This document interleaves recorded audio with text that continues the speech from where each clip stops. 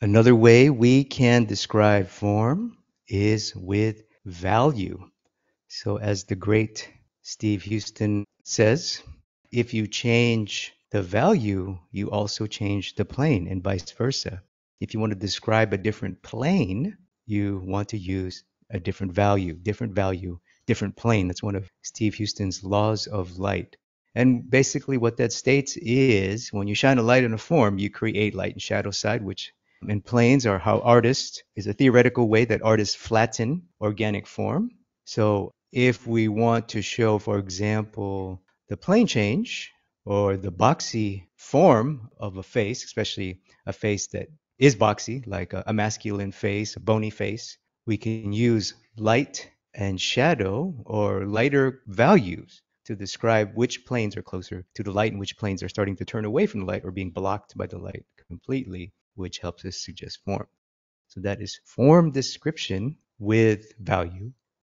And before we begin, if you haven't already, make sure to subscribe to my free Insiders email list where you'll get access to live classes like this, along with other free lessons, free videos, free content. You also get discounts on courses, programs. You get first access to upcoming premium classes, other private live streams like this. So all you have to do is go to www.drawwoodchris.com, and there you can enter your email and you'll be a part of the insiders email list. You can also go to downloads and see some of the free content and lessons available. I have figure drawing, head drawing, color. You can even access the private Discord community. So go to drawwoodchris.com and there you can enter your email and you'll be all set. You'll be good to go. And the artist we're going to look at is Solomon J. Solomon, British painter, 19th century again. Not very well known, but in my mind, absolutely brilliant artist, historically great in my opinion, and just absolutely stunning realism, stunning form. We can look at this, I believe it's a self-portrait over here. And I know it's a painting, but we can imagine in value. In fact, let me turn down the value. So on the right here, we have the quick tonal filter, and you can just see the absolutely stunning box modeling. What stands out first to me is the darkness of the eye socket compared to the brightness of the front plane of the face, the front side of the forehead, the top plane of the cheek, front plane of the cheek and the nose. Notice how the contrast of the eye, first of all, it's just beautiful contrast. So you look at it as a 2D graphic image, but as form description, notice how the forehead and the top plane of the eye socket feels above. And notice how the socket feels like it's going inward into space. So the light's coming forward, lights and light halftones coming forward, the shadow, boom, going back into space. And of course, notice the cheek. You can see the front plane of the cheek, and then the beautiful subtle value change as it turns downward. Notice the value change. It's very clear and obvious, right? It feels like, oh, okay, this side of this boxy form is receiving light. This side is receiving light, but not as much. Oh, okay, I get it. That is a corner. That's a plane. Your brain, even if you're a layperson is someone who's a non-artist, who's not directly involved in your field, can look at this and go, oh, okay, this is the side of the face. Oh, I know. I see that in the mirror every day. This is the side of the face. That is incredible. And what makes that work is the value. Why? Because this is light, the cheek, front plane. This is darker, but not as dark as the eye socket, the hair, the background, dark accent around the face, cash out of the nose, for example. So as your eyes look at all the values together in this zone, and they're like, okay, this is really bright. This is darker. Oh, but this is really dark. Oh, I get it. You're describing some kind of form to me. I get it because this is dark. Oh, but this gets really dark. Oh, okay. So that's another turn. And oh, okay, because oh, this zone is really dark. Oh, I get it. What you're saying is this zone is really far back in the space or receives no light. Oh, okay, I get it. I see what you're trying to say. So because you have this thing, this dark mass, dark mass here, it creates a cohesive value picture that your mind assembles, and you're not aware of it. Your mind's like a supercomputer. It does these things automatically. It's encoded in your genetic DNA, actually. The ability to recognize value is encoded in you. So you do it automatically. So boom, boom, boom, or boom, boom, boom. That is wonderful. So that's just a brilliant example. And of course, in drawing, you can see the same thing. Notice how much this head, it's not super detailed, it's not hyper rendered, it's not as detailed as the painting, it's not as detailed as a bark drawing or a classical academic drawing in graphite or charcoal or whatever. Lots of suggestion happening here. It feels to me like both a cylinder and an egg. I feel light from the right. Do you guys feel that? Light from the right, and then it gets darker, darker, darker, darker, darker, darker, darker, darker, darker, darker, darker, darker, darker, darker, darker. You see how it rolls across the face. That is value control, my friends. Light, light, darker, light, a little bit darker, whoop, darker, up, darker again, and then dark. One, two, three, four, 5 steps across. Boom, boom, boom, boom, boom, boom, boom. Same with the cheek. Boom, boom, boom, up, boom, oh, boom, boom, boom, boom, boom, boom, boom. So there's some undulation happening here, but you can feel that. And you can also feel the spherical nature because this is really bright. This is bright, but not so bright. This is bright, but not as bright. So what you're suggesting, just by controlling the value of your highlight, you're just saying, oh, this thing is closer to the light than this thing. Therefore, it must be an egg or receives more light than this thing. You see that turn downwards? Same here.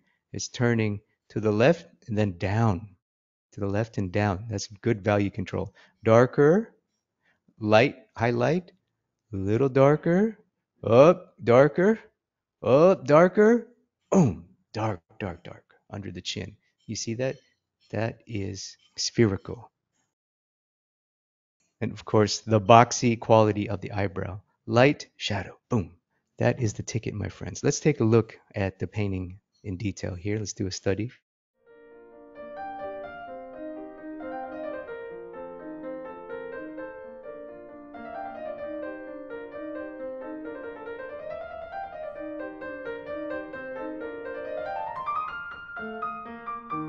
Okay, got my little shapes drawn in.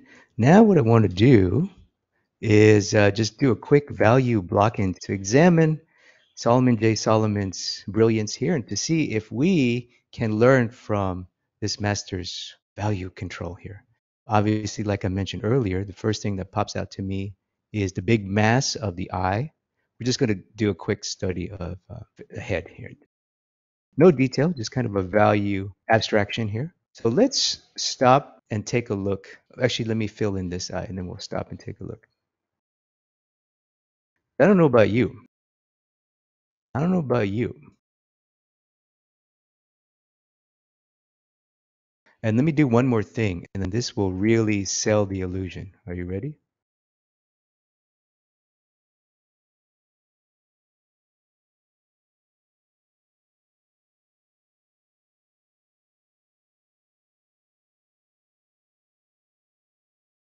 Okay, let's just quickly take a look at the dark masses that I put here.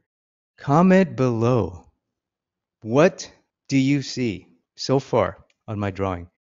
Try to ignore my line work underneath. In fact, let me erase that. Let me get rid of that. Okay. All right, here we go. So comment below. What do you see? What is, well, we know what it is, but just look at the image on the right. Try to ignore the original masterwork. What do you see? What do you see on the right? What do you see? Comment below. I don't know about you, but I see a face. I see an eye, and a nose. You see that? And what is cool, I don't know if you guys see it. I do. I know you do. Don't you feel the plane change? Don't you feel like, oh, this part right here, the light part is above, this part is beneath or changes direction in some way. You see it? It's like, okay, this is the top side of a box, this is the underside. You see that? Same here on the left corner. That, my friends, is what I am talking about. Well, that's both shape design, but it's also value control. So you notice that Already we are winning. Already we are winning already just by having a good separation of dark value, and this is light halftone, the value of the paper here in this case, good separation of your dark mass to whatever's around it. You can already get form, a tiny bit of form description already. That is the ticket, my friends. Okay, let's keep going. We're going to put the dark mass. Actually, the whole background is a dark mass. That is not an accident. He wanted that glowy highlight effect, and he wanted you to feel form of his head, the head he's drawing. I mean, it's his, it's a self-portrait, it's his own head, but of the head. That is value to describe forms.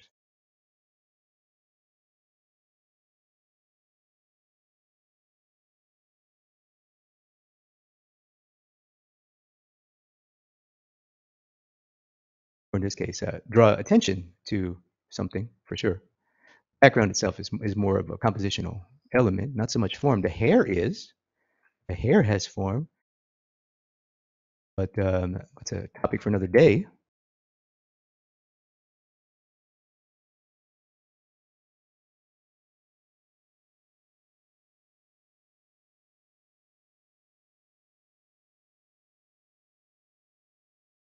Now let's get to that side of the box, starting with the ear. The ear has a bit of a dark accent as well. Starting with the cheek. That cheek is absolute money. You can learn everything you need about head drawing or painting just by copying this head. This head is absolutely genius.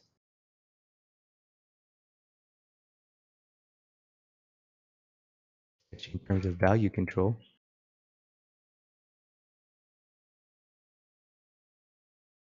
What I'm doing here is going to be a little bit brighter. There should be a slightly darker dark halftone because right now I'm in the halftone zone. So the paper I'm using has a tone, has a value, and it's really very close to the value of the face in light. So that is a choice that I made on my canvas to work on a toned canvas. But of course, if you're working on white canvas, all you have to do is put some tone down, and you'll be fine.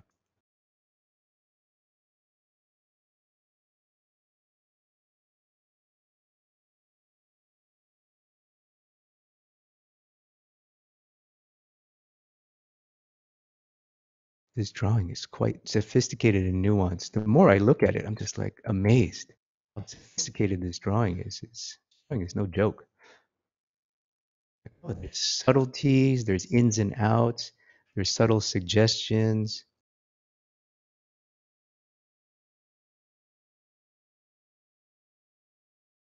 Okay, notice already we can feel the box.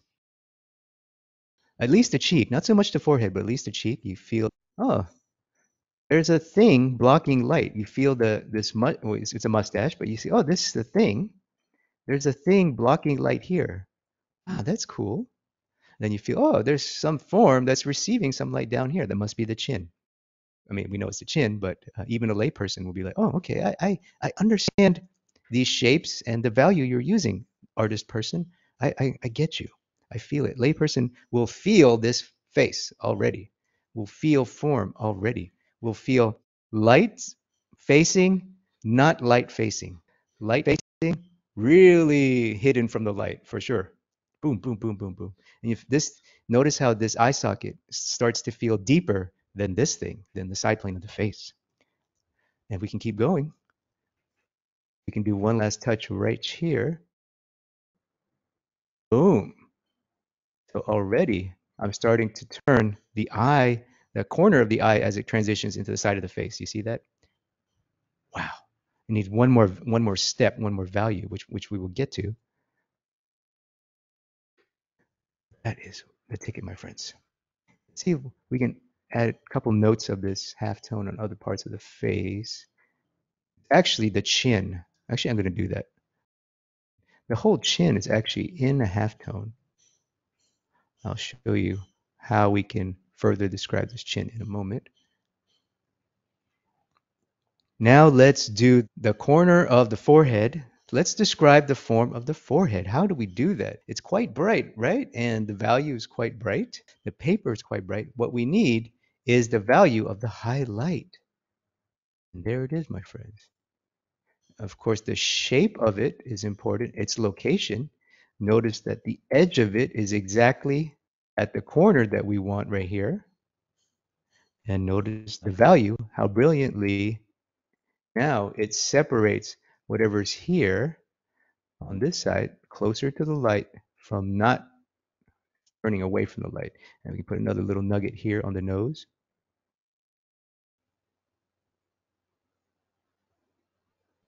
And a little, I don't want to put one there. I'm going to put a little nugget of light at the lower eyelid, the top plane of the lower eyelid. I just want to see if I can get away with it. Yeah, and it's working. It is working. That is incredible. This is how you draw an eyelid, my friends. Look at that. Unbelievable. That little shelf. The eye is starting to form. Do you guys see the eye? That is incredible. So anyway, well, let me zoom in here. This is incredible. To me, it's incredible. Okay, let's zoom in real quick and examine. Look at the eye starting to feel like an eye just by putting that little nugget of value. And look at the forehead, the front side of the forehead starting to separate from the side plane. Boom, boom. You see that turn? Boom. That is what we're talking about here. And of course, it gets a little bit brighter over here. We can expand that a little bit brighter over here, further feel. Like, oh, okay, it's not be just a little bit of a lighter value, or just like actually a slightly darker value on the side here. Let's do one more. The jaw and the cash out of the mustache. And what we need is slightly darker value. Okay, now I got a slightly darker value. What I'm going to do now, this is a little too dark, a little bit. I'm going to bring back the shadow shape of this chin there. And also, now we have a plane change happening within the halftone.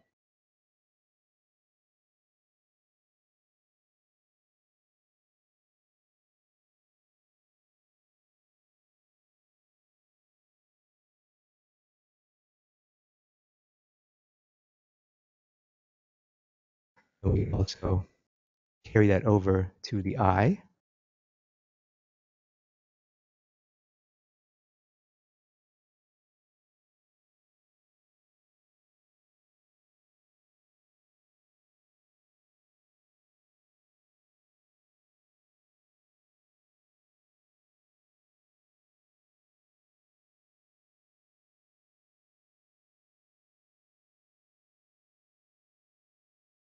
And start to transition or soften the turn here. So just what I'm doing now is adding some of this dark halftone into the border of where the form meets the dark mass or the dark cash out, in this case of the nose. And down here you can feel in the ear as well, a bit of a darker. So we're just adding another value to describe another set of planes. And you could feel that the